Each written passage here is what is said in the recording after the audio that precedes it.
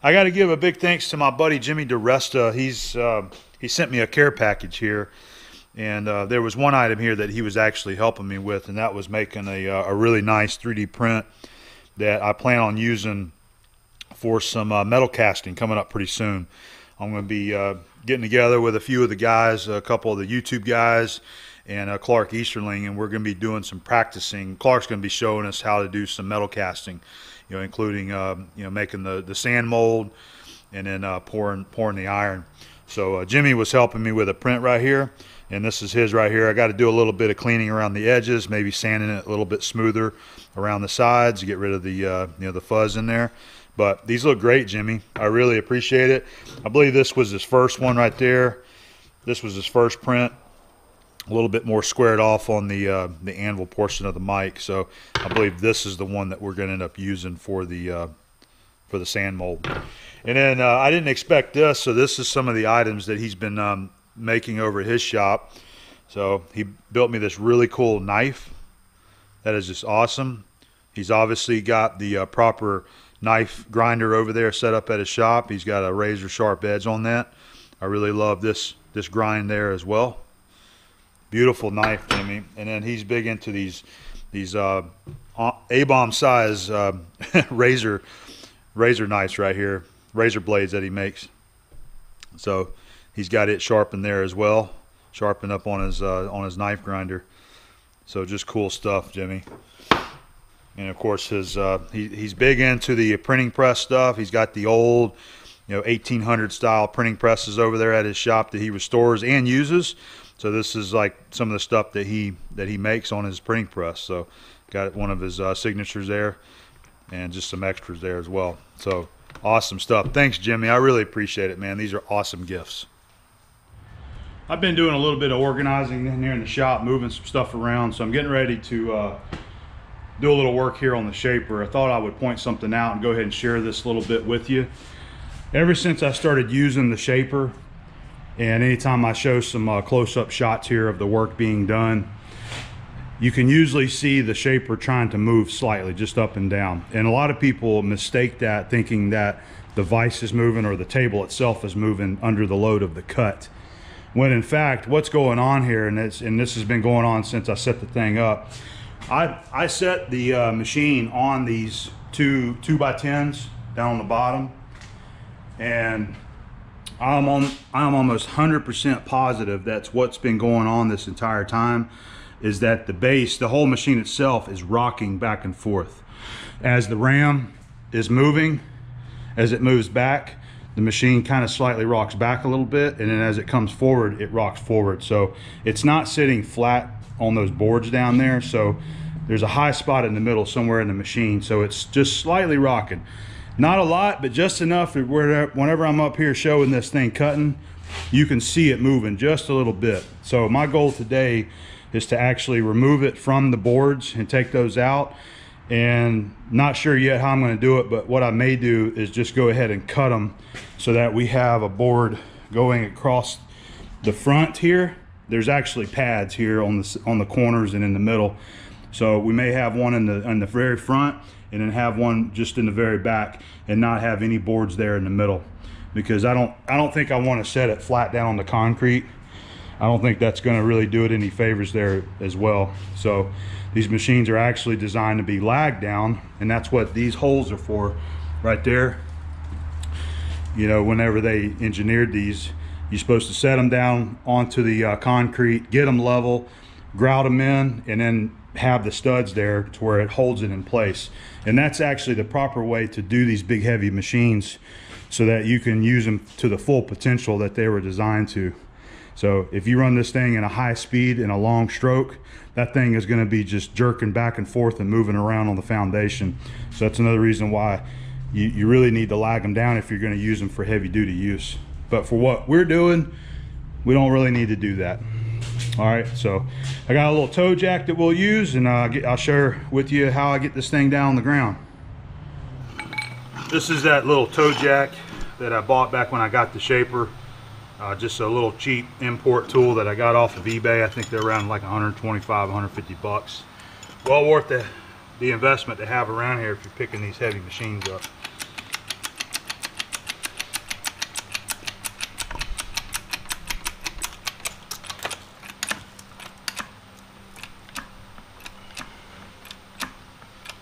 so the plan is to do just this. That's why I've got these boards cut out in the middle to clear that toe jack, and I'm just going to tilt it up on this side here and then see if I can slide that 2x, I think it's a 2x10, out from underneath it. Make sure I got that thing locked good. And then I got some wooden wedges down here that I'll put underneath there to kind of keep it up some.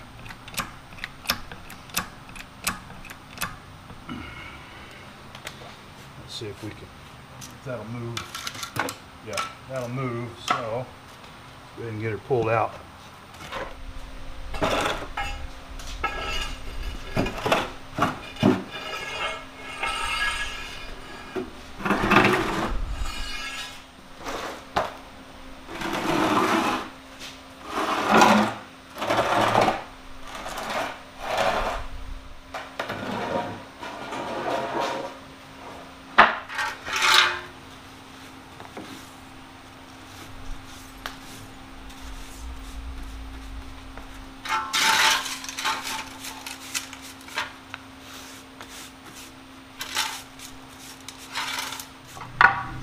Wooden wedges here. This is what we're going to use up on the corners just to kind of keep it elevated, because I'm still undecided on if I'm going to use that 2x10 or get a different board. I may have a different board that I'm going to use here, but that'll help keep it up off the ground just a little bit.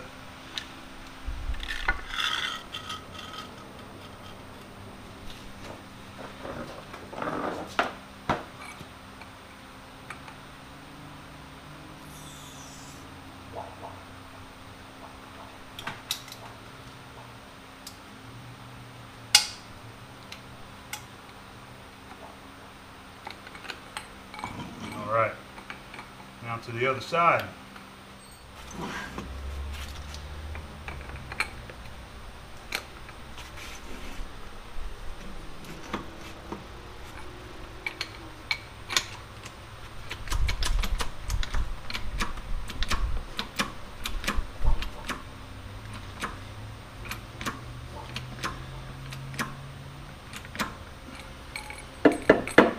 Alright, I think that one's loose. To get that thing out, we'll check out the footprint, because I can definitely tell where it was sitting heavy in the middle and not touching on the very ends of the boards. Interesting.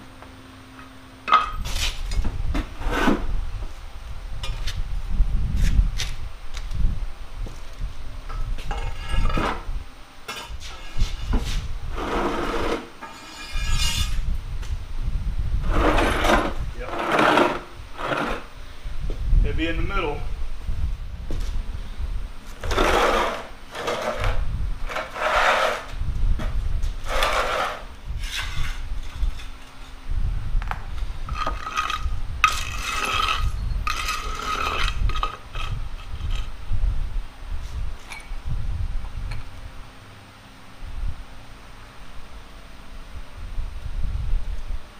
Alright,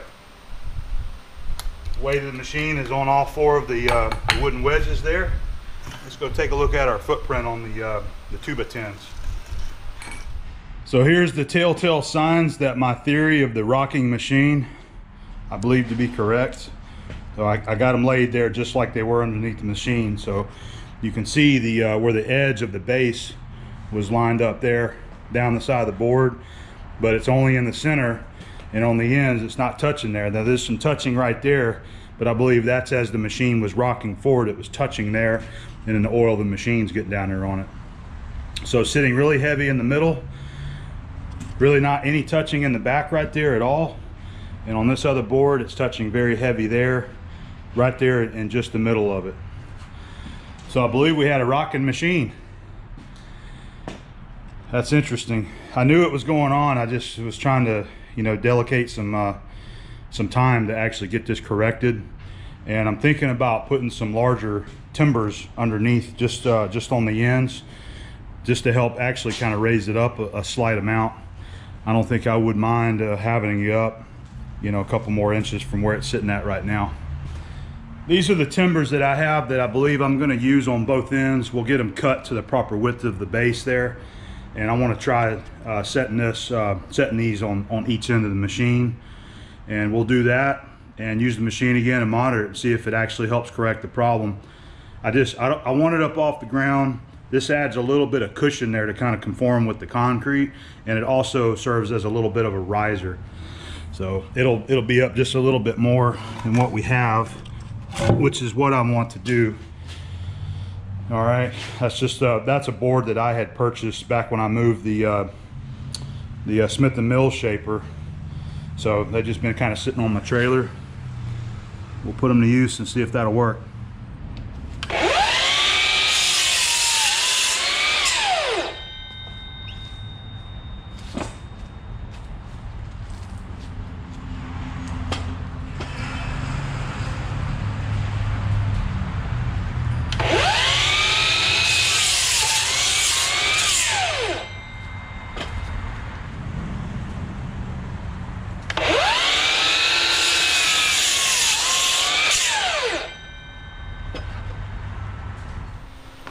Okay, we got our boards cut.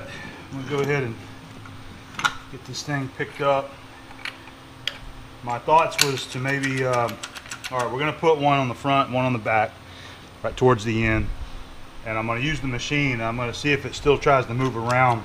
If it's still causing me problems, we might go and try a 3-point contact where maybe there's one block up here in the front and then one across the back there. Wedges are interfering with where I want to put this thing.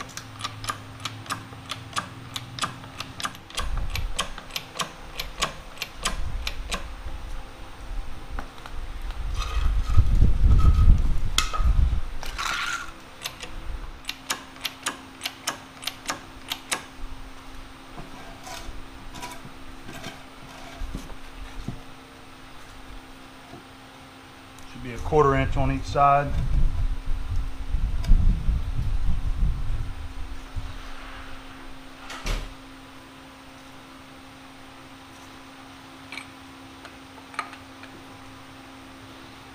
All right, we'll go to the back and do the same.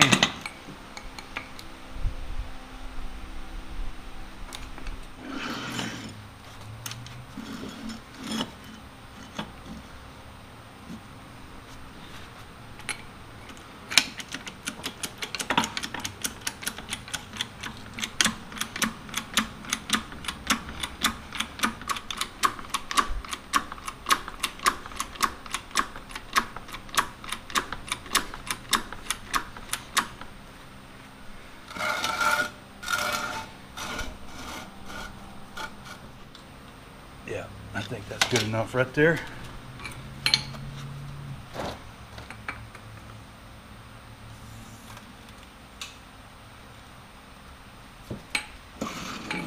Okay, I squared up that timber on the front there. So next phase is to really just get the machine running. I'm going to run it in some. I'm going to do some indicating on it to see if I can tell if it's still moving and shaking around. And I've also got a workpiece that I want to get in there, a piece of material that I want to cut flat in the shaper. So that'll be the first test job of it anyway. We'll get it in there and start making some cuts, monitor it and see what it's doing. But I'm real happy with it. I like it being up higher like this, just a little bit higher up here to work the controls. And the other thing that you can do as well by having it up on blocks is now I can get the pallet jack up underneath there if I need to move it around. You can put 2 pallet jacks underneath the machine this size and easily move it around a little bit if you want to. So we got the shaper running. I've got it stroking. It's around 15, 18 inches or so, but you can see that you still got a little bit of movement on the base. Looks like we've got a total of 3, maybe 4 thousandths total of rock. And that's whenever the ram retracts and returns, goes back into the column, is whenever it's actually on the high right there. So it's trying to pick the front end up.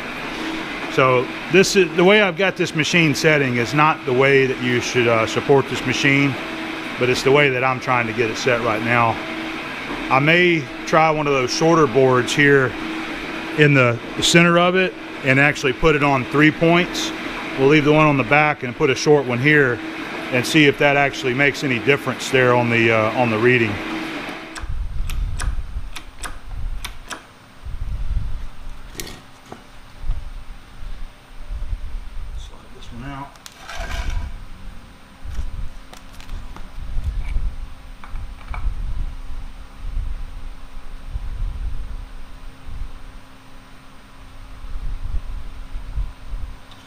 other issue that we have, you know, regarding this whole situation here is, you know, my concrete. I don't know how flat this concrete is, and I can tell you it's not flat at all. It's always been a very, you know, just piss poor concrete job that whoever did it. Certainly reduced the amount of movement it's got by half, but yeah, we're still going to have a little movement of this machine without it being anchored in any way. I'm going to go ahead and run the machine like it is and just kind of monitor it, but we're miles ahead of what I was. I had checked this before, but I never did show it on video, but I had a lot of movement in that needle when we had it laying flat on the boards before. So now that we got our shaper repositioned the way I want, we're going to run it like that. We'll go ahead and start on that next piece that I was telling you that I want to cut here. So this is the piece of material that we're going to cut.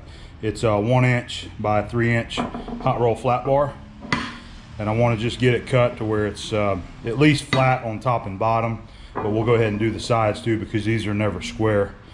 And so what I'm going to do, let me take you down here to the mill and I'll show you the project that this is going to be for. We're going to have another video to complete this project here, but we'll go ahead and use the shaper to get this cut in. So you see I got the steady rest there, and what I want to do is build a support to hold this steady rest for the Victor lathe. I've got a long shaft job coming up that I got to do for somebody. It's about 191 inches, and what I want to do is run it out the back of the lathe right here. And I've done this before in the past, and when I was at Motion I showed the pedestal, and I was using the steady rest there off the Acura, and I had a pedestal where you could bolt it down to the floor in different locations depending on how long the shaft is. But in this case what we're going to do is just modify this steady rest for the Victor and just mount it to the dual milling machine right there, and that'll create a nice support. I've also got a spider, a collar that goes on the back. Let me show you that right there. That's this guy. Made this a long time ago, and this just slips up onto the back of the spindle right there, lock it with set screws. So you end up having 3 points of contact. You have your chuck, the spider, you indicate it here running true, and then you have another outboard support such as the steady rest supporting the long end of the shaft, so you don't have to worry about it whipping around. All right, this was a drop piece of material that I just had here, and I really wish that it was a little bit longer because I would like it to bolt all the way across the table there, but I'm going to have to bolt it about like that. So we will use those two slots, those two outer slots, and our, you know, just our standard T-bolts or hold down stud to bolt this plate in. And then the steady rest, I'm going to have it machined so that the steady rest will be sitting out here like so towards the end of the plate. All right, we'll have it where it bolts in, probably have some kind of little V there for this to line up on, and then it'll be sitting about like this right here. Let me pull it out. So just about like that, and then we can position that anywhere on the table that we want to, and I think that's going to work out pretty nice. So we'll go ahead and start with this plate and go ahead and get it cut on the shaper anyway, and at least get that part of it done. We got our workpiece set up, ready to make our cut on that side. We're just going to square up this side, flip it over, cut the other, and then we'll surface both the top and the bottom. I've got this machine set at running, let's see where we're at. We're at 28 strokes a minute. One of the problems that I have with this machine, the transmission right here, is depending on how much stroker I'm running. Right now we're running 18 strokes. If I run a higher gear, such as this case, I did have it in 41. The transmission jumps out of gear. So this lever right here is either down or it's up. And so if it's in the up position and this thing starts stroking, it only takes about 2. It actually pulls this transmission, you know, this lever down into the neutral position. So there is an issue with the shafts here and the gears that's causing this thing not to stay in gear. And it's been doing this since I bought it. It just needs to be gone into. But if I run the lower speeds, it does just fine. I have no problem with it, and that's usually why I'm running the lower speeds whenever I'm taking the longer strokes there. So I just wanted to point that out. So we are ready to roll. All right, we're going to engage our feed. I've got it set at 40 thousandths per stroke.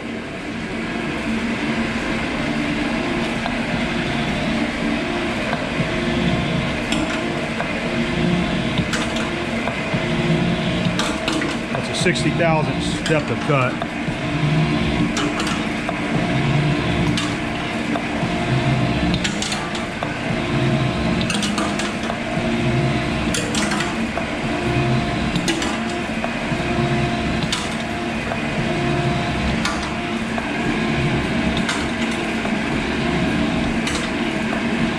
So far, it seems like the machine's doing better. We're not doing our rocking business that we were before.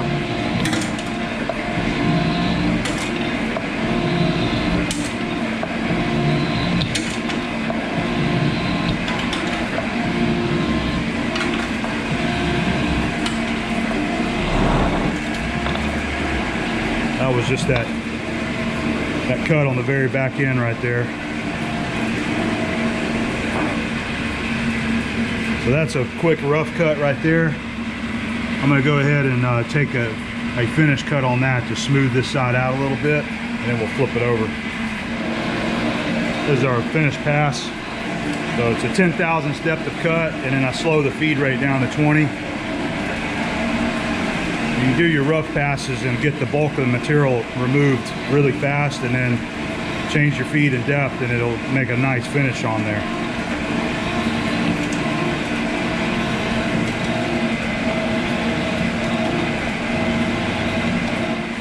Put it over here in the sterret vise and just do a very quick deburr using a coarse file there. Get rid of that sharp edge off of it. And a nice finish. Flip it upside down in there and do that side next. All right, getting our wide sides cut in now. We're just going to do one pass across each side there just to clean it up, get it good and flat. So I did take my 2 to 3 mics and mic both ends of that. I was a 1/2 thousandths being out of parallel on both sides being cut. So right on par with what we usually cut here on the shaper.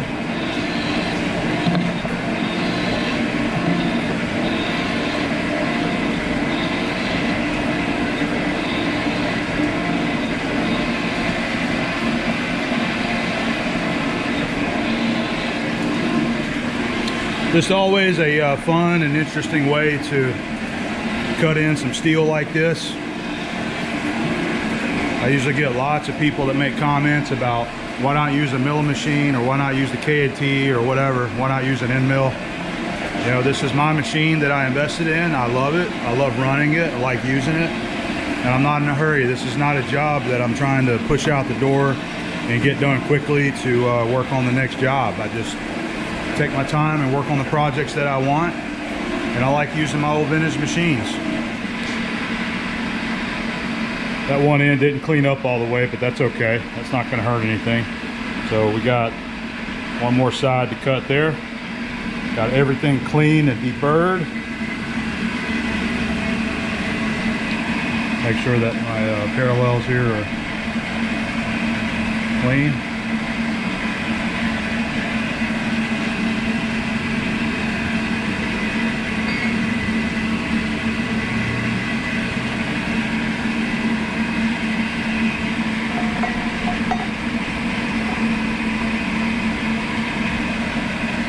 Let's get her tightened up, tap it down, and we'll go ahead and make our last cut.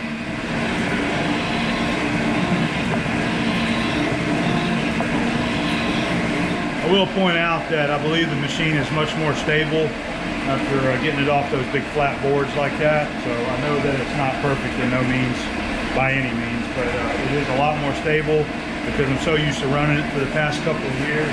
I could always just put my hand on it and feel it moving. I could physically see it moving, and now it seems very stable. Those few thousandths that it's vibrating around, you really can't see that very good with the eye, but it's doing good. I like it. So we finished up our last cut right there. I'm going to show you a real nice way to clean that off. See all this smut on here? This is cutting oil and mill scale mixed together is what that is. And often whenever you go to wipe it right here, it just kind of smears But what I like to do is just get rid of the bulk of the chips off the jaw so they don't fall down in there.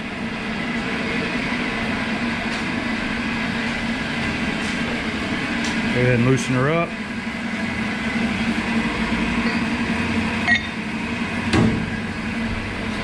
I'll show you what I like to do in between cuts like this. This works really well.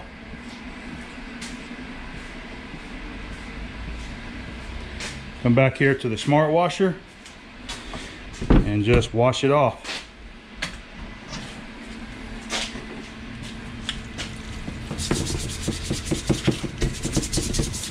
Just use the cleaner and the brush to get rid of all that oil and the mill scale off of it.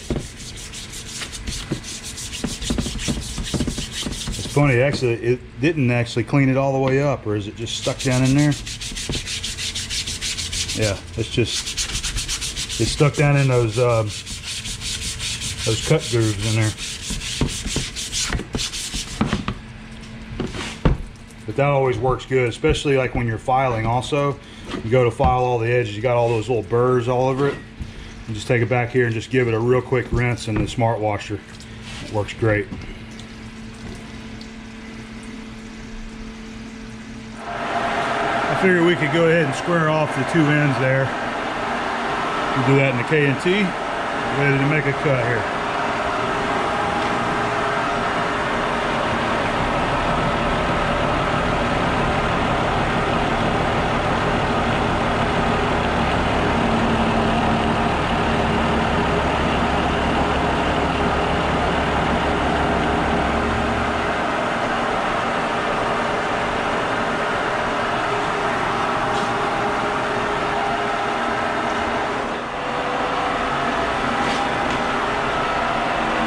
See if some cutting oil actually helps it this time.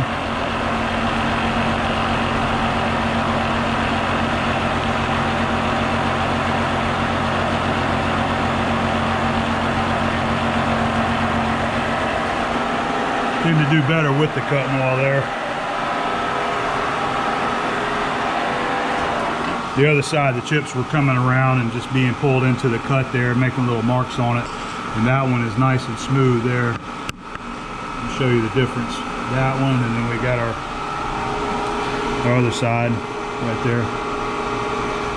This is what I do whenever I try to protect the metal surfaces. I've got my CRC SP300 rust inhibitor. This is a non-drying rust inhibitor there. Keep it in my Sure Shot, and I just dust it over the bare metal whenever I'm done.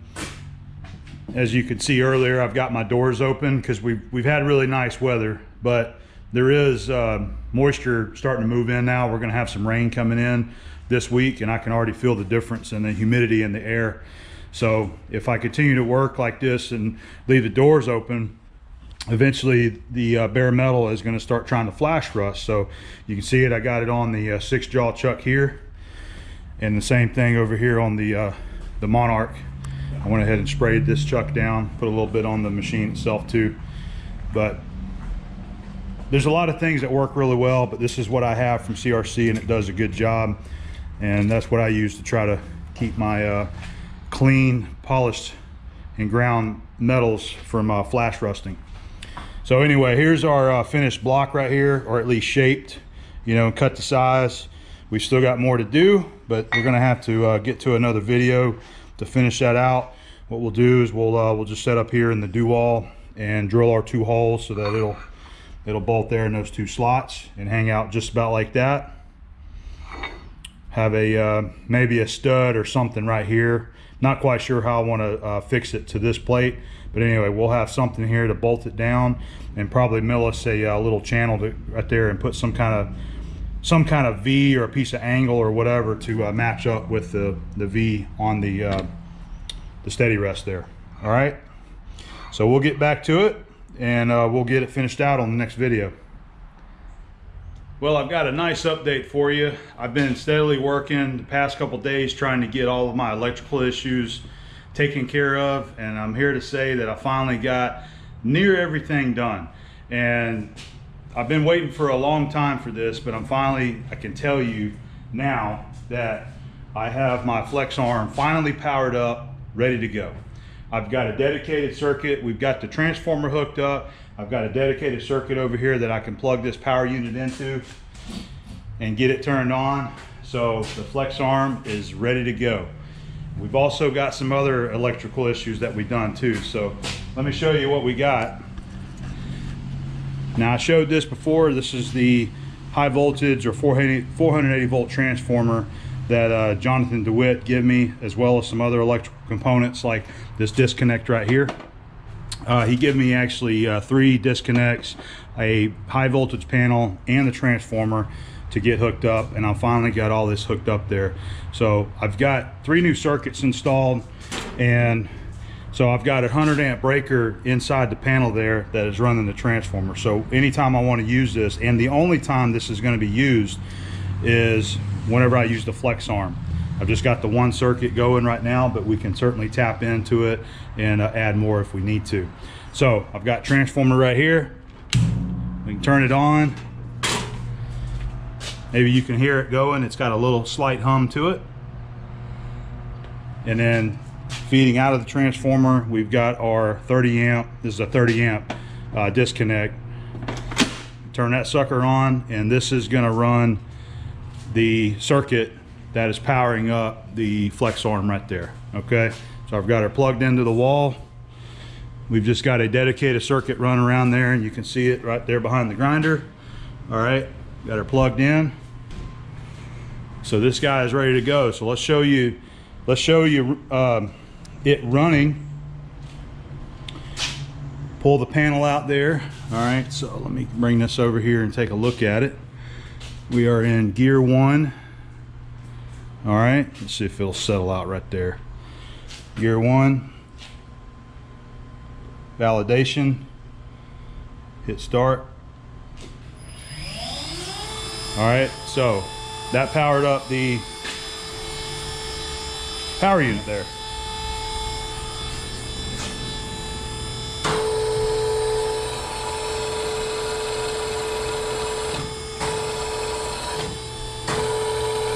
So you got forward and reverse.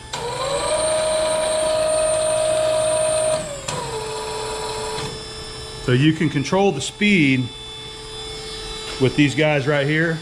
Forward and reverse, that controls your speed. So you've also got high and low gear, or gear 1 and 2, and you can change that out right there. So you've got like a low range and a high range. So this guy's ready to go. It is just about ready to do some tapping. Unfortunately, I was just going through all of the tools, and I discovered that one of the adapters is missing from my toolkit here. You know, when I brought this home, I had no need to unpackage all these. These were all in plastic bags, well oiled, and just now taking them all out. So you've got 4 different sizes that go to this particular flex arm right here. And so if I want to use this size right here, I believe this is a size number 2.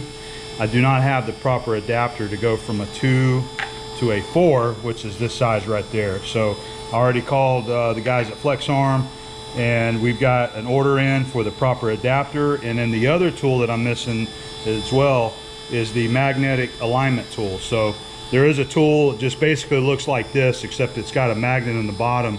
You put this in the spindle, and that's how you actually square this up to your table or your workpiece, wherever you're going.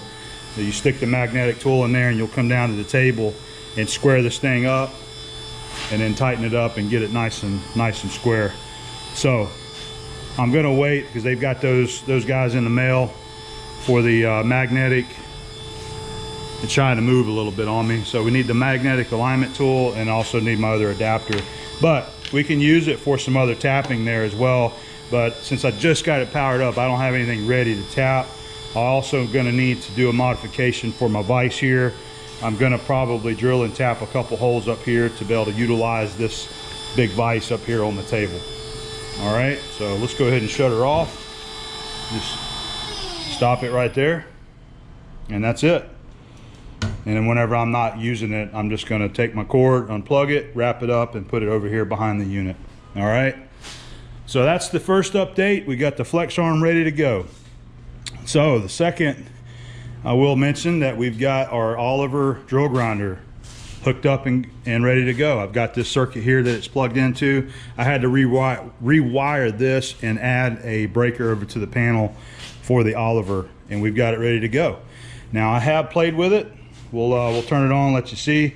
I've got to read the manual on the proper way to operate this machine, and so I got to pull that up. I've got a PDF on it and figure this machine out. I did go in there and play with it, and I've got a grind on this drill right there, but it is not right, so I did not do it correctly, but it is looking pretty good. So let's go ahead and there's a couple issues with this. Whenever you engage this gearbox here with this lever, sometimes it doesn't want to engage and turn everything on, so not quite sure what that's about. All right, and then Andrew had put this belt on the machine, and I believe that the metal lacing or something that's kind of tapping this guard right here. So there's that's got to deal with, and I think there may be a knock in the motor. I'm not really sure, but let's go ahead and turn it on.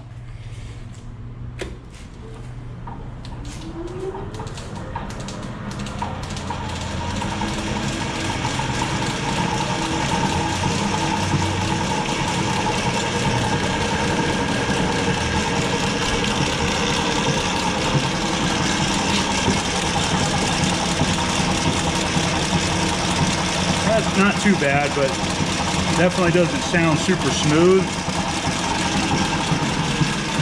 So we'll go ahead and engage it. Let's see if it engages for me. See, sometimes it doesn't want to engage. There it goes.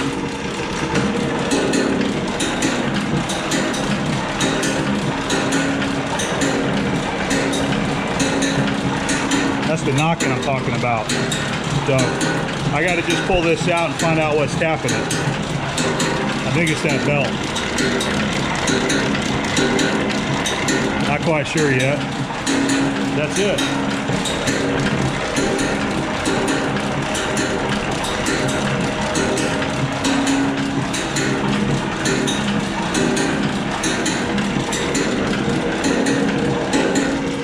That disengages it.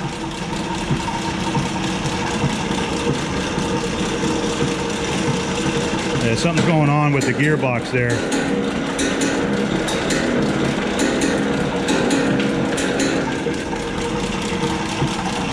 But we know we got a good machine. We just got to figure out a couple things that's going on with it. And I've got to learn how to properly operate the thing so I can get a good grind on my drill bits there. All right, so there's the second update. We got our Oliver going. All right.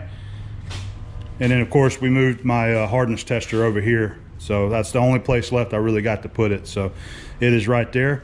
All right, let me bring you around here to the addition side, and I'll show you what we've done over here. So I've got 3 places right here along the wall. I've got a brand new 3-phase circuit over here, and we've got the electric Kent Moore press hooked up. It's running into its own disconnect there. We've got a brand new switch on it. All right, this disconnect is for that receptacle, and that's going to be for the Davis key seater, this guy right here. But we're actually, the plan is to run the other Davis key seater, not this one right there. But I also wanted to plug, just so I could plug it in, and also if there's something else that comes in there that I want to be able to plug in, I can maybe just use that receptacle there. All right, this disconnect here is going to be for the Queen City pedestal grinder, which is exactly on the other side of the wall right now. I'm going to bring that around here, and we're going to hardwire it into the disconnect so that I have all of my grinders, an exception of the Oliver, over here in this side, right up in here. All right, so really excited to see that happen. Here is the electric press operating.